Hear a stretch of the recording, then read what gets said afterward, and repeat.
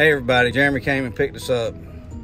He says we're going to take it a little easier this weekend than we did last weekend because he knew we were both kind of worn out, tired from spending 3 days at the lake. So Jeremy's going to drive us somewhere, see where he takes us. Hey everybody, we didn't really go nowhere this weekend, so we decided we would come to the movie theaters and we're going to watch Elvis. So after this movie's over, we'll let you know what we all think about it. Amanda, you excited about going to see Elvis? Yes, I love Elvis. Grew up on Elvis.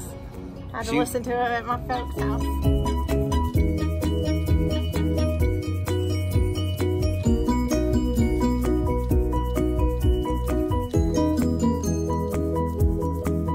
Alright, we made it inside the movie theaters, and unfortunately for us, we didn't get the fancy recliner seats that some we had last time at Top Gun, but Amanda's making hers a recliner seat.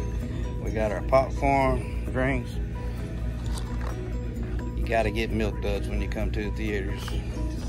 Amanda opts for the peanut M&Ms, but we're about to watch Elvis. Yeah, that was a really good movie we went and seen. 2 hours and 40 minutes long.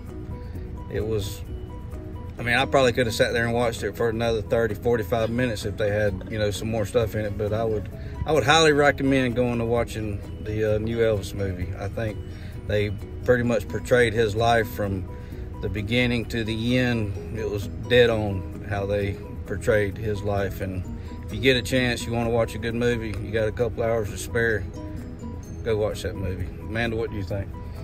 I loved it. I grew up watching Elvis. I love that movie, and I'm a big fan of that Austin Butler now. Yeah, he did. I thought he did very good. He did do a good job. So yeah, if you get a chance, go watch it. And Elvis has left the building.